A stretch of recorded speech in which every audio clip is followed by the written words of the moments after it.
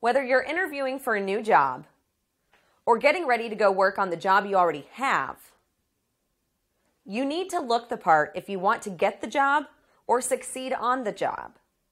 Grooming and dressing properly will help you make a good first impression. When can you start? This lesson will give you practical tips and guidelines for dressing and grooming for any job or interview situation. Where do we start? Yeah, I've got a bus to catch or I'll be late. It won't take long, I promise. But that brings me to my first point. Marcus, how long does it take you to get ready for work? I don't know, maybe about 10, 15 minutes. How about you, Maria? Half an hour, more or less. Marcus, that's not enough time. Maria, you're on the right track. You can't just roll out of bed and show up for work or an interview and expect to make a good impression. You have to set aside enough time in your daily routine to make yourself presentable for the workplace. Man, I hate losing sleep. But you like having a job, right? You got me there. If you don't believe me, listen to him. If you can't take the time to take care of yourself and come to work clean and properly dressed, and if you can't demonstrate these basic skills, it's very unlikely any employer will consider you seriously for a job. You want the employer to focus on whether you have the right skills and attitude for the job. If you make them worry about your appearance and ability to fit into the workplace, they'll pass you by. Makes sense. So take it from the top. What should my typical routine be when I'm getting ready for an interview or work? We'll start with grooming and then talk about dress. And while some of these things may seem a little obvious, they're worth repeating because they're so important. Such as? Showering. Oh, man. Not optional. Do it every day. Same goes for deodorant. Come on, Marcus. You can't show up to work all smelly and gross. It's not that bad. Some days I don't bother. You should.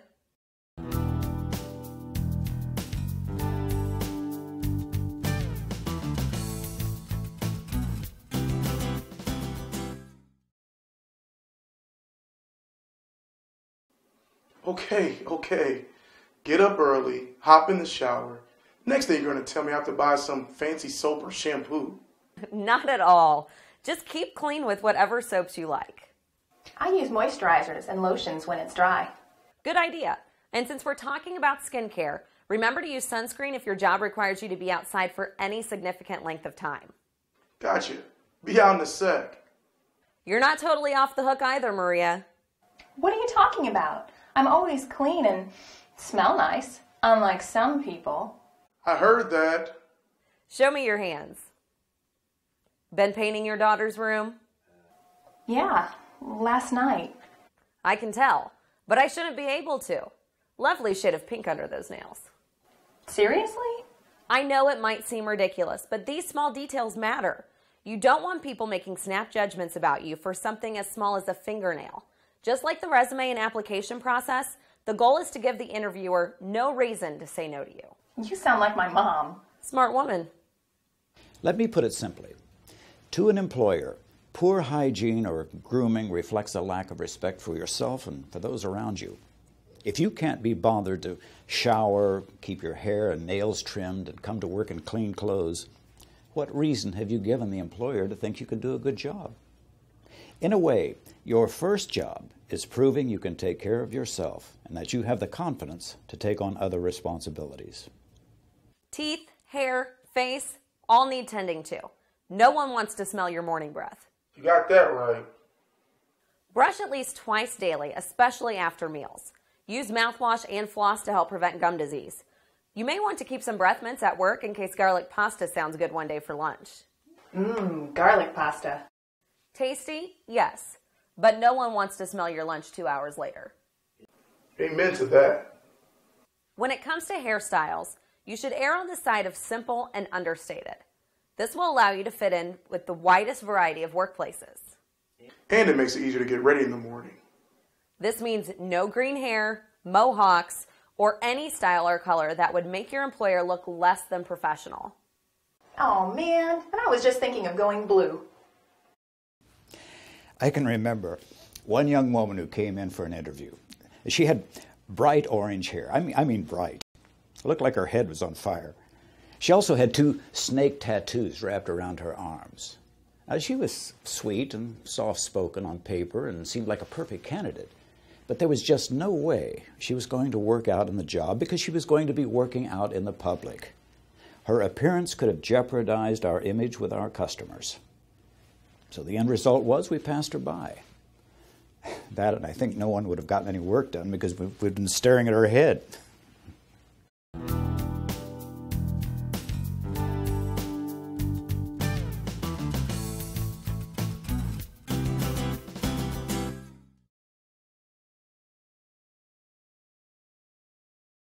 This same basic rule of thumb goes for facial hair. Nothing outlandish.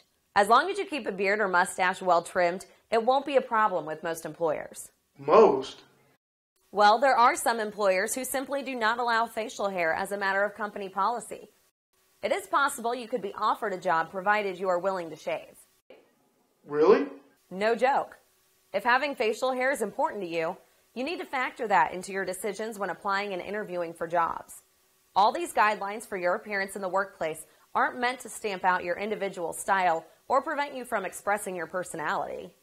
It kind of seems like they are. I mean, what if I want to wear a lot of makeup? You can, but the consequence may be that you don't get offered as many jobs. The truth is, most workplace environments are fairly conservative, and as a result, these places aren't very tolerant of bold or outlandish appearance or behavior. So that means leave the bright red and blue at home. Don't forget the bright pinks. Watch it, you. The same conservative attitude goes for tattoos and piercings. So I shouldn't let my shoulder tattoo show? You'll want to cover your tattoos by wearing clothing to obscure them. Nose rings, lip rings, or other piercings that might draw unwanted attention should be left at home. The goal is to look the part, right? So think of the job as a role you have to perform. Like an actress? In a way, yes. Each role, each job requires a certain look that may be a little different than your own. Outside of work, you can express yourself however you see fit. But as a general rule, you're more likely to find work if you stick to a more understated and subtle style. In makeup terms, that means more neutral and natural tones, I guess. Exactly. Keep it simple and natural. Within these limits, try to bring attention to your eyes since you'll be making a lot of eye contact, especially during your interview. You can consult with a stylist if you have questions about color or techniques that would suit your face or your complexion.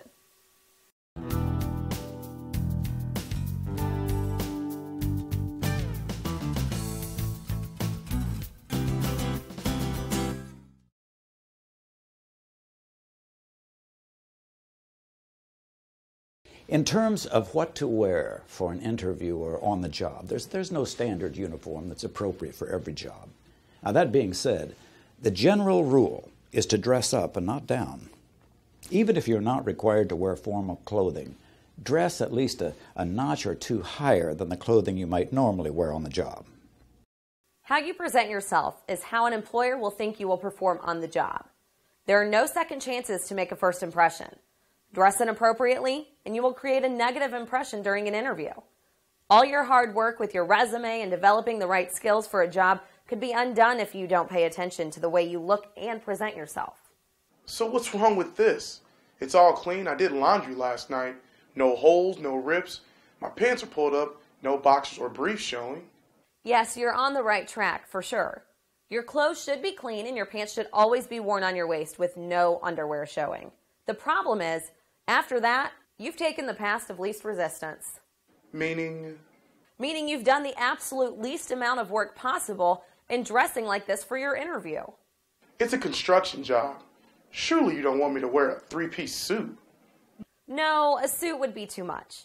A bit like Maria there. Hey! Don't worry, we'll get you sorted out too. But this is what they all wear on the job. All the more reason you need to make yourself stand out during the interview. Always remember you will represent the organization you work for. The more professional you look, the better you reflect the image of your employer. Even if the job is blue collar, you should arrive at the interview in clothing that demonstrates respect for the opportunity they are giving you. Nice words, but how does that translate into clothes?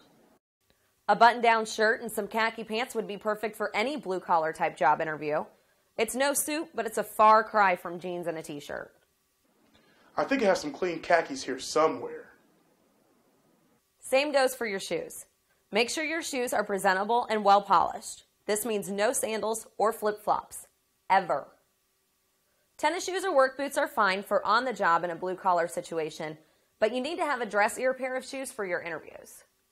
I have some old loafers. Guess I need to get some shoe polish.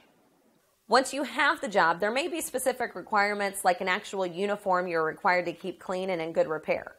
There may also be safety equipment like a hard hat, boots, or safety glasses or goggles you are expected to provide and wear. Your employer should inform you of the workplace dress code, but when in doubt, ask. Now this is a far cry from jeans and a t-shirt, wouldn't you say? Absolutely. Didn't you just say, when in doubt, dress up, not down? I did. It goes back to what I said about the workplace being conservative. Your outfit looks perfect for a night out dancing. Thanks. It's just not appropriate for an interview or the workplace. The first question you answer when you walk through the door is, do you look like the right person for the job? You want to make sure you do the talking in the interview and on the job, not your clothes or your jewelry. The jewelry too? Yes, the jewelry you're wearing is pretty, but again, it's flashy and makes a lot of noise. The more you move around, the more I pay attention to your jewelry and not you. This could be extremely distracting to your coworkers or to an interviewer. Same goes for perfume. Wow, even my perfume is too much? Perfume or cologne should not be overpowering. Just a hint of perfume or cologne is just fine. So what do I do if this is all wrong? Everything in moderation. There's a happy medium we can find by assembling a working wardrobe. Somewhere in your closet, I bet you have a casual skirt or two. You can mix and match these with a few basic blouses, and you've got a good start. I might have a couple things, but this could get expensive, and I don't even have the job yet. This is not me saying you need to spend $500 on a new closet full of clothes or a new double-breasted suit. Thank goodness. Most major department stores carry whole lines of affordable business attire for men and women, even casual, that would be perfect for a working wardrobe. If your budget is extremely tight, you should also look at local thrift shops.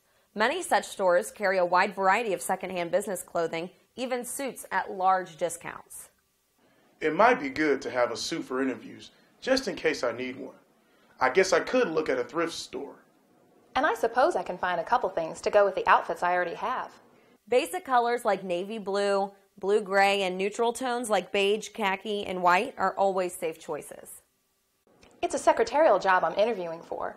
What if I can't decide whether the outfit I picked out is appropriate? In that case, I'd call ahead if possible and ask the receptionist at the workplace about the dress code. You could also stop by the workplace prior to your interview to see how people are dressed so you can avoid under or overdressing. I wouldn't have thought of that. If your workplace has a laid-back attitude about the dress code or offers an occasional casual dress day, don't overdo it. No sweats, no shorts. Maintain a certain level of professionalism even in these situations.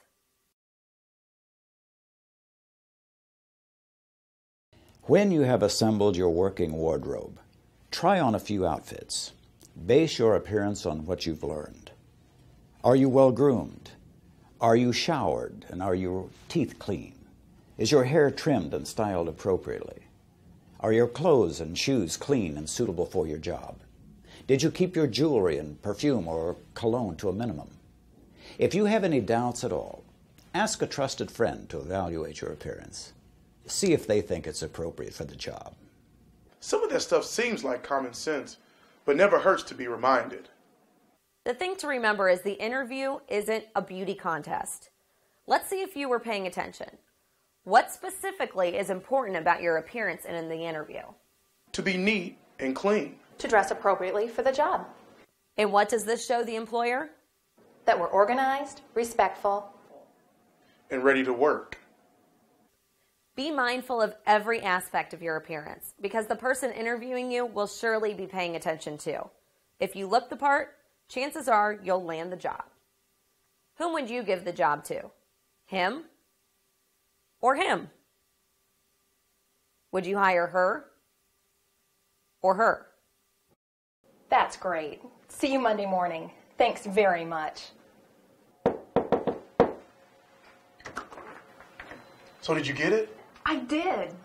Yeah, me too. Dinner's on me tonight. One parting thought. Just because you get the job doesn't mean you're going to keep it. You need to maintain personal habits that will keep you on the job and working. This process, these decisions, begin every day with the grooming choices you make when you get ready for work. We've got the routine. And the wardrobe. I think we're in good shape from here on out. We know how to look the part. And if we look the part, we'll get the job. And keep it.